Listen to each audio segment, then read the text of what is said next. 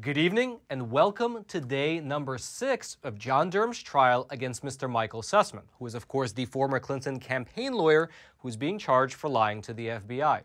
And, well, just as expected, this trial is beginning to shed quite a bit of light on what was really happening behind the scenes, both during the 2016 election as well as beyond into Donald Trump's actual presidential term in office. Now, specifically, the biggest bombshell to have come out of this case, at least thus far, is the fact that according to the testimony of the Clinton campaign manager, it was Hillary herself who approved giving the Trump-Russia allegations to the media. It was not some lower-level aide. It was not some advisor. It was not some random staff member. No, it was Hillary Clinton herself. Now, again, to be fair, up until this moment, that's what a lot of people suspected anyway. However, this is the first official on-the-record confirmation of this actually being the case. Now, the man who was giving this testimony is named Robbie Mook. You can see him up on screen for yourself. And during the 2016 presidential race, he was the campaign manager for Hillary Clinton. And the reason that I wanted to point that out, the reason I believe it's relevant, is because it's worth highlighting that Mr. Robbie Mook was not a low-level intern. He was not some mid-level advisor. This man was instead the top dog. He was quite literally the manager of the overall presidential campaign. And last Friday, when he testified on the witness stand in Durham's trial, well, Mr. Robbie Mook revealed the fact that Hillary Clinton personally approved the plan to spread the false documents to the media, which purportedly showed that Trump was somehow colluding with Russia through secret servers set up between Trump Tower and a Russian bank.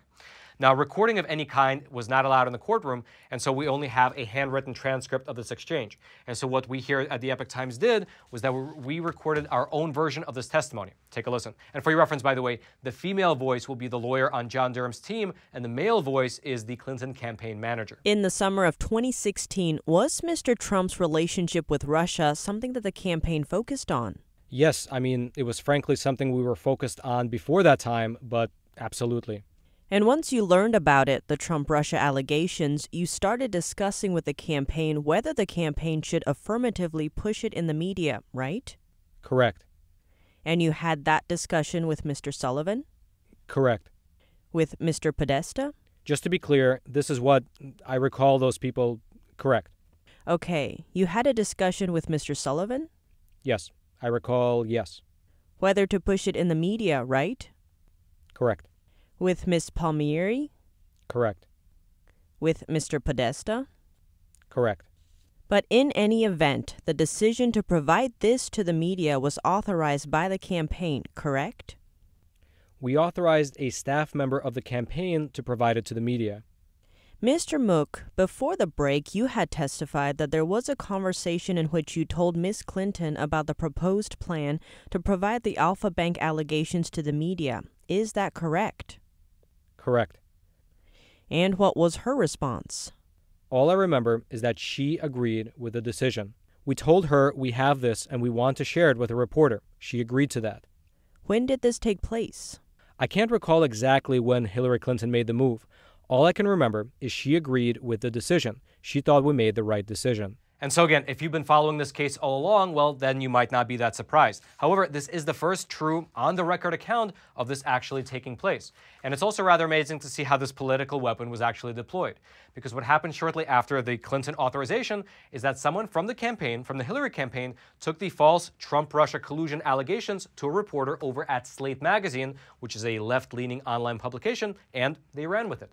In fact, they published this story here that you can see up on screen for yourself, titled, "Was a Trump server communicating with Russia?" And the subhead for that article reads, quote, "This spring, a group of computer scientists set out to determine whether hackers were interfering with the Trump campaign. They found something they weren't expecting."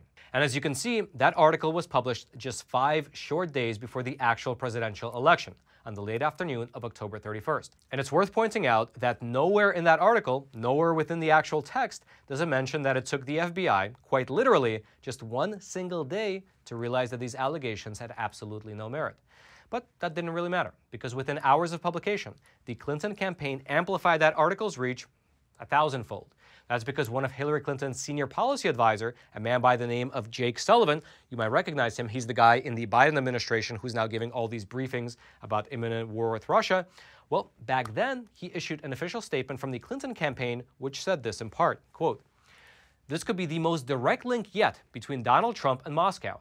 Computer scientists have apparently uncovered a covert server linking the Trump organization to a Russian-based bank.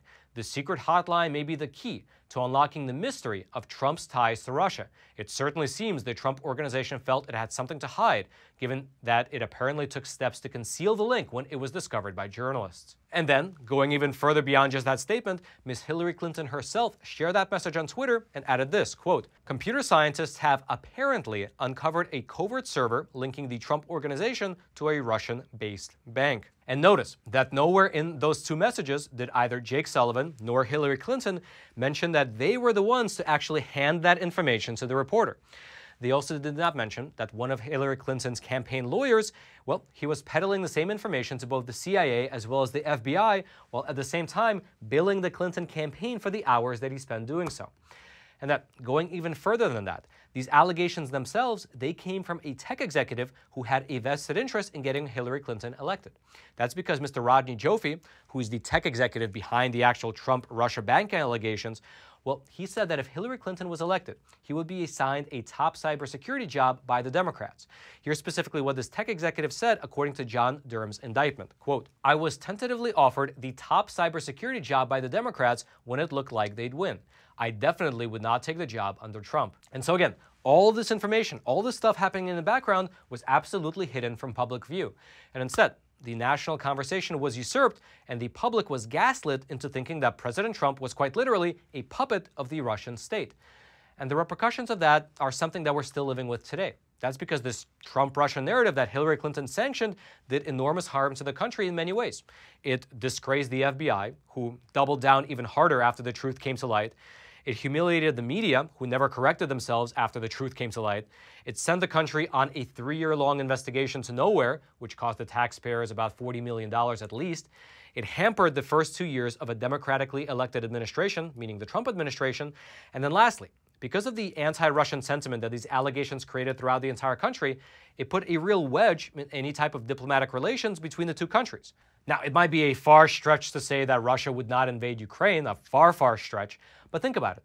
At the very least, if over the past 6 years, instead of this Trump-Russia collusion fiction, if instead there was a concerted effort to normalize relations, to pull Russia closer to the West and outside the orbit of China, and to strengthen the communication channels between Washington and Moscow, well, who knows what the world would be like right now. But instead, we got what we got, which was a 2-year-long investigation led by Bob Mueller, which raises a very important question that I believe also needs to be answered, which is how could it be that Bob Mueller spent 2 years investigating the Trump-Russia collusion story with a team of 19 lawyers, $40 million in resources, 40 FBI agents, 2,800 subpoenas, 500 search warrants, and 500 witnesses, and somehow he did not find out that it was Hillary Clinton who authorized the dissemination of the Trump Alpha Bank story. It really makes you wonder how that could have happened. Regardless, there was another testimony last Friday during the Durham trial which showed us, at least in part, what would have happened if the FBI was aware of Hillary's involvement. This testimony, it came from Mr. James Baker, who used to be general counsel for the FBI. He now works for Twitter, actually. And on the witness stand, he said that back in 2016, he would not have met with Mr. Michael Sussman if he had known that Mr. Sussman was actually acting on behalf of the Clinton campaign. Here's specifically what he said on the witness stand. Quote, "I don't think I would have. Knowing Trump's opponent was behind the allegations would have raised very serious questions, certainly about the credibility of the source and the veracity of the information. It would also have heightened a substantial concern in my mind about whether we were going to be played. Absent Sussman's false statement, the FBI might have taken additional or more incremental steps before opening and/or closing an investigation. I was willing to meet with Michael alone because I had high confidence in him and trust. I think I would have made a different assessment if he said he had been appearing on behalf of a client." And so the Durham saga continues with more witness testimony scheduled for the remainder of this week.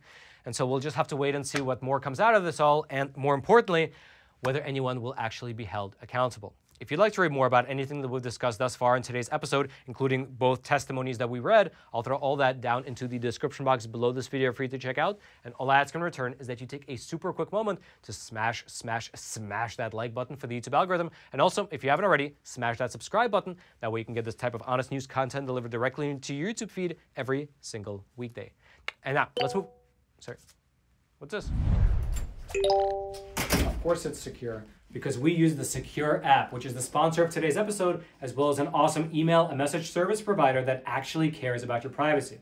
Now listen, it's no big secret that our data is being mined and remined all the time. In fact, there was a recent study that was published in the year 2020, which found that 155 million Americans, likely including you and me, have suffered some form of data breach. And frankly, that's only what's publicly known. However, all those past problems with privacy issues and data mining, well, that can be an issue of the past, because moving forward, you can use the Sekur app, which both your messages, your emails, and your phone calls can remain private. That's because they have their servers and their data centers located in Switzerland instead of in the US or China or Russia. And why does that matter? Because Switzerland has the strictest data privacy laws in the entire world, and they are not subject to the intrusive Cloud Act. Now, what I love the most about the Sekur app is that they don't collect my data, they don't mine my data, they don't mine the data and phone numbers of my friends and family. Everything is private. And best of all, at least in my opinion, this does not work with your big tech email provider just because it is not secure. And so check it out. You can head on over to sekur.com, and if you use promo code Roman, you can get 25% off. And frankly, their rates are not even that expensive. It only starts with $5 for the messenger and $10 for the email and messenger combo.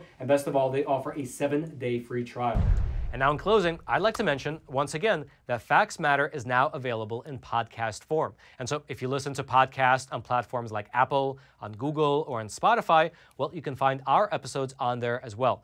And frankly, it's going pretty well. We topped out at number 64 on the podcast chart for news commentary in the US, at least, on the Apple podcast, which is not bad considering that we've been only uploading there for about 2.5 months.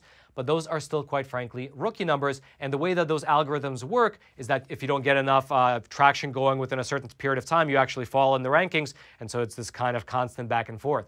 And so if you listen to podcasts, I certainly hope that you go on over to Apple, to Spotify, and to Google, subscribe to Facts Matter, check it out, and perhaps even consider leaving a 5-star review. Now, of course, you can leave any amount of stars that you want, but ideally a 5-star review would help us in the rankings to get us all the way up to the top. Again, if you want to check them out, I will throw the links to all the different podcast formats down into the description box below. And the reason that we're doing this, frankly, is because YouTube is a great platform to reach a lot of people, but it's like building a castle on sand, because at any moment, some latte-sipping young 20-something-year-old in Silicon Valley can look at our content and say, hey, wait a minute, this might be the exact testimony from the Durham trial, but I don't like the way that it makes Hillary Clinton look, and therefore we will shadow ban your video or just give your channel a strike for some odd reason, and it'll be hard to appeal, and then you will just not know about it because our channel won't be able to upload content, and then you just won't know what happens to us. And that's why we're trying to build all these other channels, so that way if anything ever does happen here on YouTube, you can at least listen to this show on podcast format. If you want to check us out on Rumble, you can do so there as well. We're up on Instagram, on Twitter, on Gettr, on Truth Social. In fact, I'll throw all the links to all the different social media platforms that we're on down into the description box below. That way, if anything ever does happen here on YouTube, you can always know where to find us. And then until next time, I'm your host, Roman from the Epoch Times. Stay informed and stay free.